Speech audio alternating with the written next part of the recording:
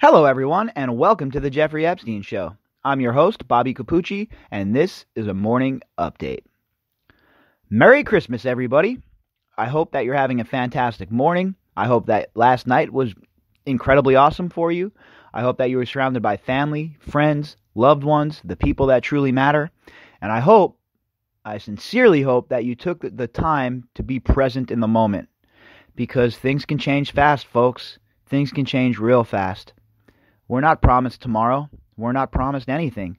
All we can do is make the best of what we have and make sure that we sit around and we look at the people that we love and we let them know, hey, look, I love you. Because things can get bad real quick. You never know. Things can always take a turn for the worst. So it's super important all the time to be present. But I think times like this, holidays, family around, there's a lot of stress for a lot of people, but I think it's important to take a moment and be present. So if you folks do anything today at all, and you haven't been present, you haven't, taken a breath and enjoyed what's going on around you because of all the craziness of Christmas and, the responsibility of purchasing gifts and et cetera, et cetera. If you haven't taken a moment to be present and to take a deep, deep breath and understand that everything is all good, I think you should do that this morning. You've earned that. Today, we're going to talk about one article, and it's about Prince Andrew being left out in the cold this morning at the Christmas services. Now, he was able to attend one service, but not the other. So we're going to jump into that article here in a second. It's a very short article. We're going to keep it quick today. I know everybody has a lot going on, family-wise, Christmas, et cetera, et cetera. So I'm not gonna ramble too much today.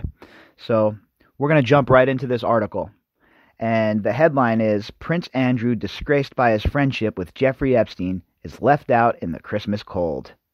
Well, Prince Andrew has nobody to blame but himself for where he is.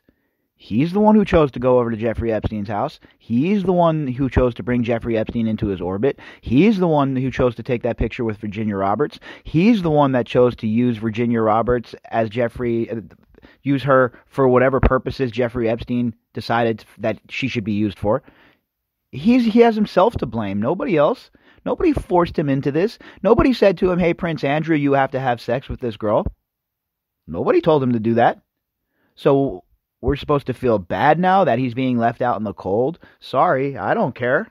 If he was my family member, he wouldn't even been invited to this silly-ass Christmas thing they have going on.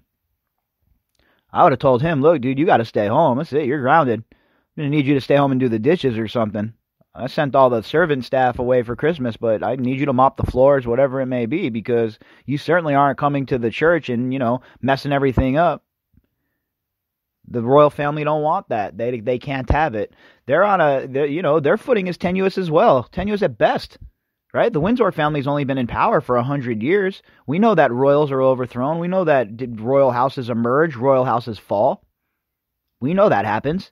Well, and Windsor's not, they're not the be all end all of royal families. They're not immune from this. This is a huge scandal, folks. This is a big deal, and it shows how big of a deal it is by him not being a part of the walk with the Queen, right? He came in through a different entrance. It was a whole thing this morning. So again, what we see is that Prince Andrew, even though he's not faced justice yet, perhaps, but he is facing the court of the public, and he is losing. He is being judged harshly by his peers. And I say his peers because that's what people are. That's what we are. I don't care if he's a royal. He's not above me. He's not above you. He's just some knucklehead who happened to be born with some good blood and a whole bunch of dough. Right? Whoa, big deal. Who cares? That doesn't mean you're a good guy. It doesn't mean you're honorable. Right? It just means you're a normal person and you're going to have a lot more privilege than most of us. That's it. That's all. That doesn't impress me. I don't care. So, forgive me if I don't feel bad for Prince Andrew, a man who had it all. A man, the whole world was his oyster, and he threw it away because he had to hang out with Epstein, and he had to associate with these girls. He couldn't keep it in his pants. I mean, really? You're the Prince of England, and you have to go to some island with Jeffrey Epstein to get laid? Really, dude? I'm pretty sure that you could have accomplished your goals without being involved with a sex-trafficked woman. Really, a kid at the time. But nobody feels bad for you, dude. Nobody feels bad for you, Prince Andrew. Okay? Nobody feels bad for you. They don't feel bad for you in Washington State. They do not feel bad for you in New York. They don't feel bad for you in Utah. They do not feel bad for you in Florida.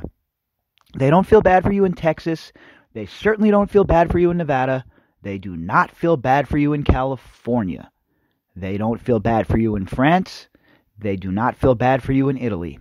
They do not feel bad for you in Switzerland. And they do not feel bad for you in Peru. Okay? Nobody feels bad for you, Prince Andrew. Save it. Prince Andrew was shunned by the royal family today. The disgraced royal was stripped of most of his royal duties following a disastrous BBC interview in which he defended his friendship with Jeffrey Epstein, and on Christmas Day, he was ordered not to join his family for the traditional 11 a.m. service at the small parish church on the Sandringham estate. Aw, wah, Princey Wincy, the Handsy Andy, wasn't invited to the service, had to go to a different one all on his own. Oh, what's Andrew gonna do? The exclusion of Andrew was surprising, as the palace had allowed a narrative to develop that he would be included. Instead, he was obliged to attend a 9 a.m. service. He was pictured walking with his brother, Prince Charles, in an unconvincing attempt to demonstrate solidarity with his brother, whose expulsion from the inner circle of the royal fold he long sought.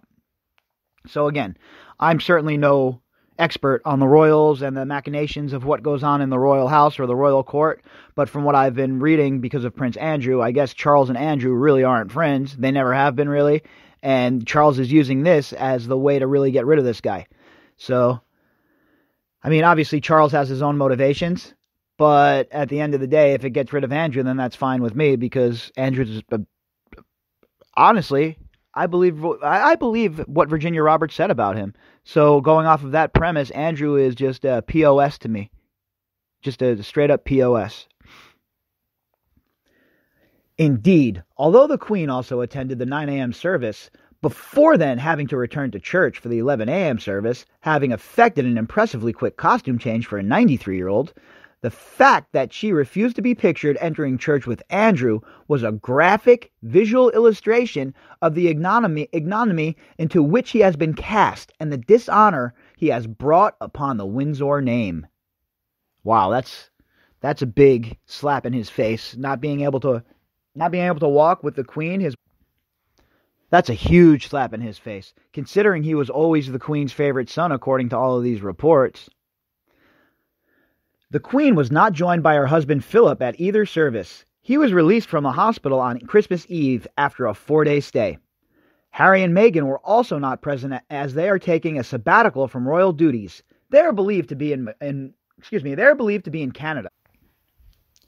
This year marked Prince George and Princess Charlotte's first time at the traditional Christmas Day service, arriving with their mother and father, the Duke and Duchess of Cambridge.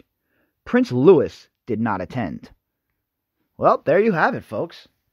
There you have it, folks. The dishonor of Prince Andrew is complete.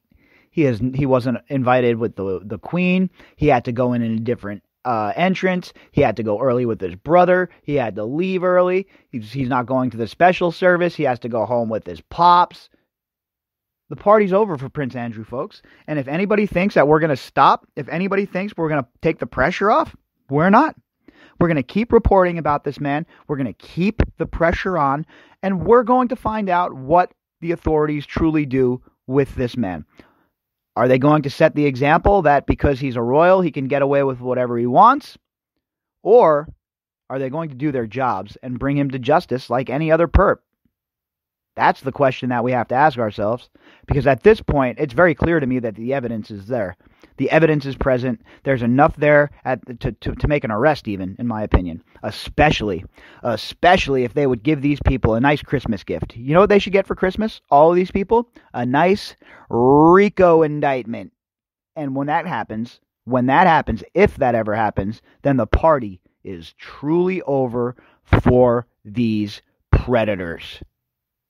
If you'd like to contact me, you can do that at bobbycapucci@protonmail.com. That's BOBBYCAPUCCI@protonmail.com.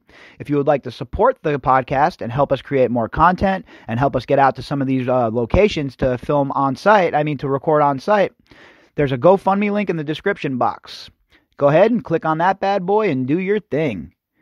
Again, Merry Christmas, everybody. I hope everybody has a safe, enjoyable day, and I will be back later on with some more Jeffrey Epstein news.